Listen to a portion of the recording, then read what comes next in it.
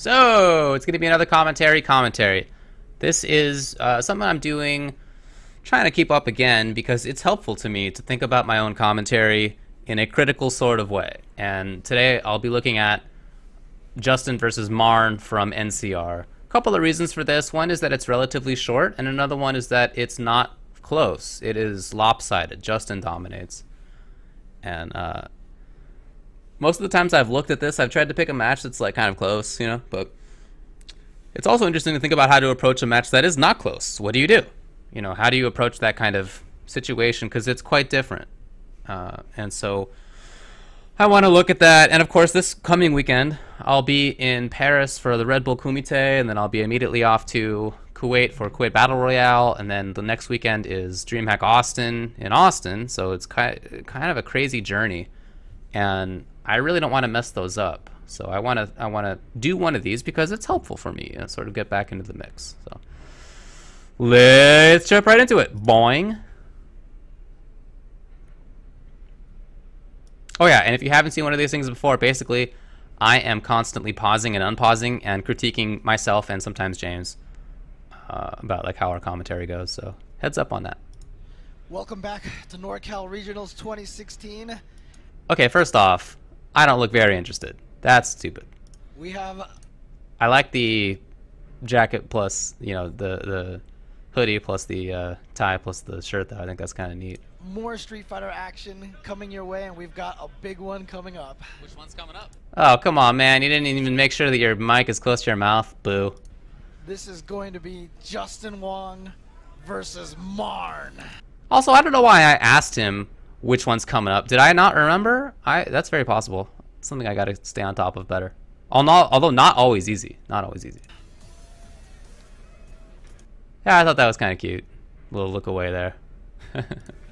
These two have been friends for years, and trust me, Justin is Marn's demon in so many ways. Oh yeah, oh yeah. In fact, Marn just tweeted on Twitter that he's never beaten Justin. Interesting. Interesting. Interesting. Now, that's kind of an inside joke that maybe we should have explained. Well, or just not even addressed. Marn beat Justin in TVC at EVO. And so we were like joking like, oh, does that mean Marn didn't really beat Justin? You know, so kind of an in-joke, because I don't know if that was worth it, because like probably 10 people got it. So, anyway. It's probably better to like actually set it up, you know, rather than to make little inside jokes like that. Okay. In tournament, in anyway. Interesting. But they've certainly played a ton of times, casually, in tournaments, across a host of different games, going back a dozen years. And yeah, it's almost always ended up in Justin's favor. Justin just understands the rhythm, the sort of spacing, the mix-ups that Marn likes to go for, and what he does most particularly is that he avoids them. Is that he is standing at a range and moving away and not getting engaged. I feel like that's one of Justin's biggest strengths, is that he can avoid engagement in this kind of a matchup. So that was kind of a long thing. I'm glad that I did set it up, but I wish that I had done that earlier instead of the little inside joke. I think that would have been a better time for that. Already we're pretty deep into the match. And while the things that I was talking about are actually happening on stream, it's in much more of a general sense that I think could have been more useful if it were applied a little bit earlier. But I like how I phrased stuff. I thought the phrasing was nice. Maybe a little bit more variation would be nice in terms of like how I'm talking up and down and sort of cadence and whatever. But I thought I did an okay job, so not gonna be too critical. He works really well against Crazy. Justin actually plays super well against Crazy, better than a lot of players that I know, and you can see it right now. He's doing a good job with that. However, here comes Marn. I mean, so many times we've said, okay, Marn is so good at, Justin is good at this, Ricky's good at that, but then Marn comes in out of nowhere. But Justin taking that first round very solidly. I didn't really see any reason to interrupt James there. I mean, you know, he was also sort of saying general stuff that also applied in the moment, so I thought that was good. And I had just done the same for like 20 seconds myself, so, you know, that's all good. I should correct myself, because Marn corrected himself. Marn did apparently beat Justin Wong in TVC. Of course, he won EVO.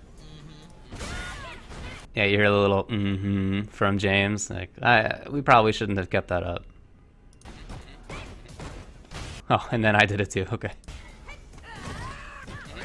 Marn.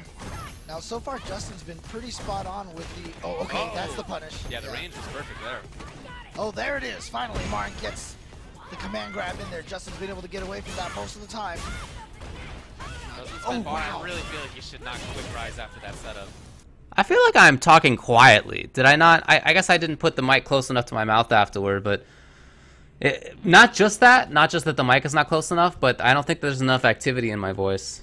I think it's a little bit lackadaisical right now, so that's something to definitely pay attention to. Oh, he beats the armor, yep. Justin has his meaty timing proper. He's looking like he has the solution to Marn. Well, we've seen this many times already. Every time we say, well, looks like this guy has the solution for Marn. Yeah, you're right. Yeah. Marn comes back and shows that we're wrong. Man, he looks as defeated as it gets, huh? But the problem with this is that I don't know why we didn't mention that. this is now more, like I said, everybody else has been spending all their time going, I don't want to be the next guy losing to Marn. I don't want to be the next guy losing to Marn. Right. The problem with this now is that Marn is probably thinking to himself, God, I don't want to lose to Justin again. I don't want to lose to Justin again. So that pressure has shifted now from Marn's opponent to Marn. And I think that's a big difference. And look at this. He's just getting hit by cross-ups. All right, gets out of there. Okay. But almost stunned. Yeah, there stunned. it is. Man, this is not looking good for Marn. So I let James talk a lot because it seemed like he was doing good stuff. I didn't want to interrupt any of that. Again, we're talking about more generalities here. And I think this is something that I like because the match is not that close. And so, you know, calling the sort of action, the play-by-play, doesn't really seem as important. You know, I mean, what would we be saying? Oh, Justin's mashing on sweep at a range where Mika has trouble punishing it well. Like, oh, it's because he did that like 5 times until he got a crush counter. And then he just did a cross-up that Marn got hit by for some reason. So I think that that's probably not super valuable. Instead, I would like to do what we're doing more or less, which is critiquing the bigger picture. So, all right, cool. Oof. Is the dream over? The dream may be dead, yet Marn is even nodding his head. I always think it's important to point out what the players look like. That's why I said I wondered why we didn't address the fact that he looked so defeated earlier.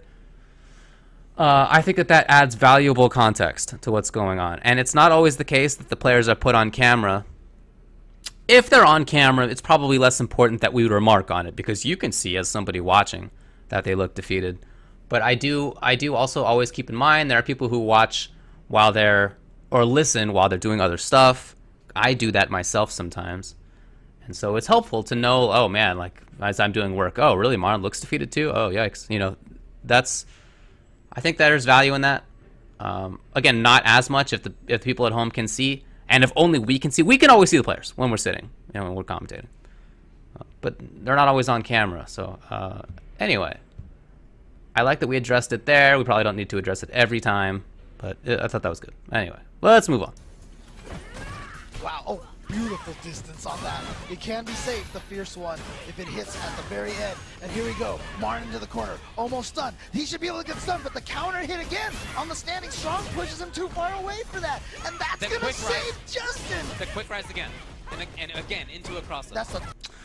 You know, I don't know that I needed to interrupt there. I liked how James was addressing it. I thought he had a good quality to his voice. I thought he was saying more or less what we needed to say. I do think it's important to note that he got hit by, or it's valuable, at least, to note that he got hit by the cross-up setup again, because that's like the 3rd or 4th time already, and that's weird. And it's sort of an indication of how out of it he might be feeling. So that's okay, but I think that might be something I could have saved for between rounds rather than interrupting James. Third time it's happened now. And right into super. Is this going to be able to kill? Well, it's not going to stun. I don't think it's going to kill. Yeah, very close though. I still feel like I'm very quiet. I don't like that.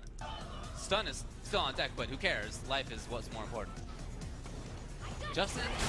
That was one of those times I said stun is still on deck, but there's, you know, light, he's going to die, so who cares?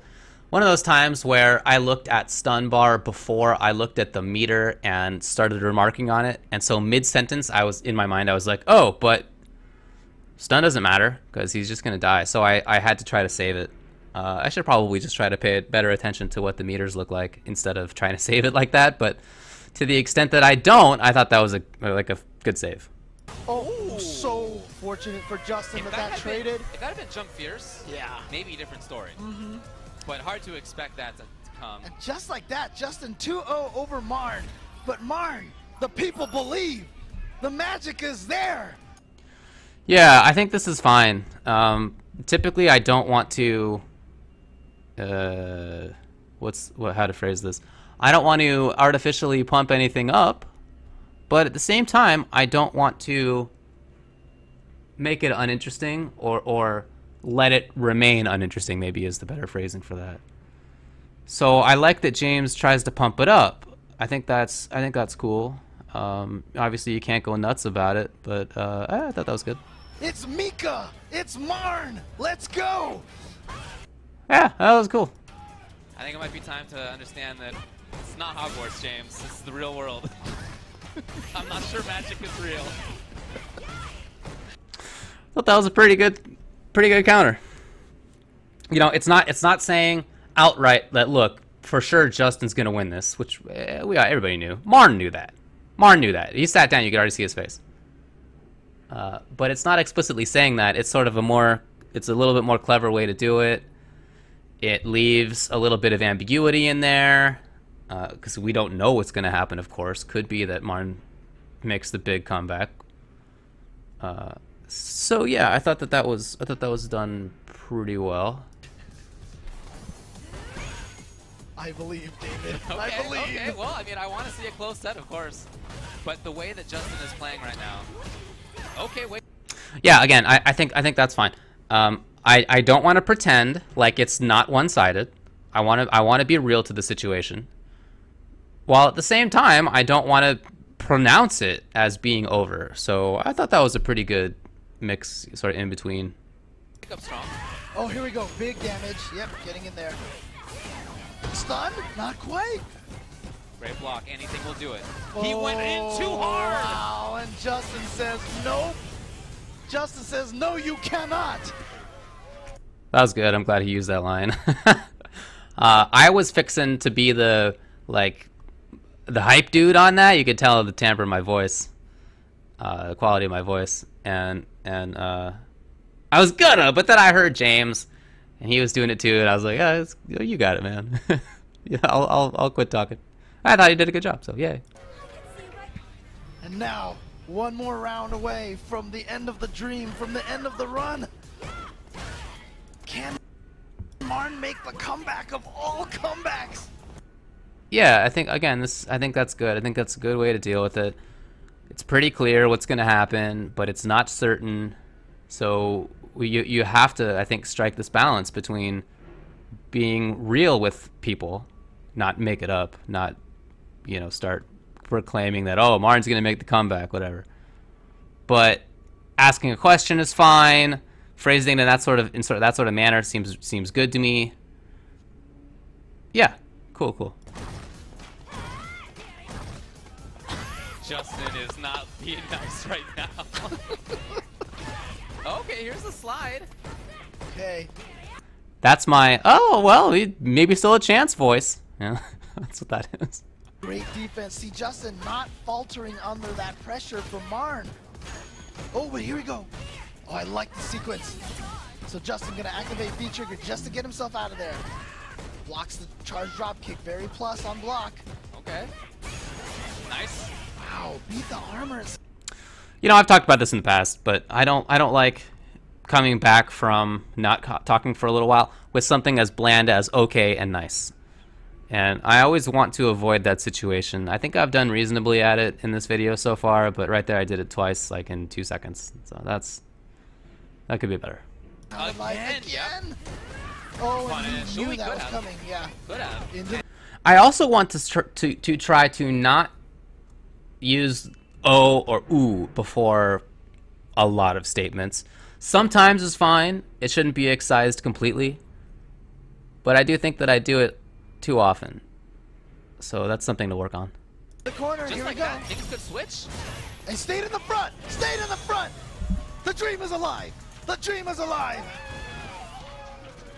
I thought that was cool that Marn did take a round, and I thought that James capitalized pretty well on it in terms of commentary. One thing that I've noticed that I told him about was actually after this tournament, was that I noticed that he oftentimes after he says something like funny or intense, such as at the end of that, you will hear him go or very common, little sort of verbal tick that I think he needs to work on getting rid of. This is the beginning. It could be. This is where it all starts. Yeah, I think you could kind of hear it silently in the background. You know, something like that. Trying to beat his demon. Again, the quick rise, Yeah, but that quick time rise. Justin stayed from the front. Yeah. So even though this is a blow up, there are some things that we've noted in terms of gameplay. Typically, when things are closer, we often bring back gameplay ideas. I will note in the third game something that I saw in the first game that maybe I saw again in the second. You know, recurring themes. I think that's really important to bring up. It's super important to remember that as the player, and as the commentator, and as the person watching and trying to get something out of this. It's much more valuable for entertainment, for learning, all the purposes, if you recall those important situations. So that's something that I try to do a lot. But in this case, when the match is pretty one-sided, there have been fewer things. I mean, like I said, what am I going to say? Justin's mashing sweep all the time? That's not very valuable. But the fact that Marn keeps quick rising, even though Karen gets a good setup after that, in that quick rise, with kind of an ambiguous looking cross up that has hit like 3 or 4 times, and he's still quick rising. I think that is important enough to bring up. Rather, you know, most of this set, the commentary has been more general. It's been more about you know, being real with people about how it is lopsided, simultaneously allowing the possibility for the comeback, or being excited about the possibility of a comeback, especially at the end of the previous round. So we haven't really been talking about particulars in gameplay that much. But I never want to lose that. I never want to lose that. And that is an indicator to me, the fact that he keeps quick rising, of him just sort of being mentally out of it. He's not making the adaptations. Marn, the way that he plays is somewhat like that, in the sense that it's very difficult to dissuade him from doing something he wants to do. But that said, he's a smart player in the sense that he makes adaptations even while continuing to like sort of doggedly pursue whatever his objective is, typically. And that's how he got to this place, to whatever this is, 3rd or 4th place, whatever he ended up at in this tournament. But now he's just fallen apart. So anyway, long-winded way to say I like that we're bringing that part of it up. I wish that we would maybe flesh that out a little bit like that, but in terms of what it means. But maybe that's something better done between rounds or after. I don't know. Haven't seen Marn go for a lot of command throws. Justin's been blocking a lot. Yeah, see, we're noting some of those things, and I think that's good. That's true. Oh no! Got hit out of the air, which means Although my little "that's true" didn't add anything to that.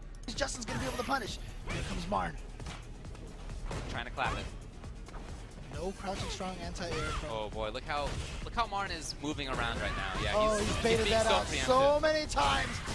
You know, we've seen this super kill do so much damage. It is! It's gonna do it! It's the end of the run for Marn! Well, you know what, Marn Oh, let me just. had a great run. Like we said, he made it out of the toughest pool in NCR. In fact, one of the toughest pools that I can ever recall. Yeah, I think that was pretty well done. I let James handle it because he had been doing it in that set a lot of the time, and he'd been doing a good job. So cool, man, keep it up. But then I like that I was ready for something like immediately afterward. It doesn't need to continue to be the hype stuff because James just did it. So I think now it's time for a little bit of criticism of what happened. I don't mean in the sense of like being negative. I mean in the sense of talking about what could have gone differently, or thinking about know, sort of the sense of literary criticism where it's not necessarily negative. It's just a review with some interesting ideas. Anyway. In Winterside.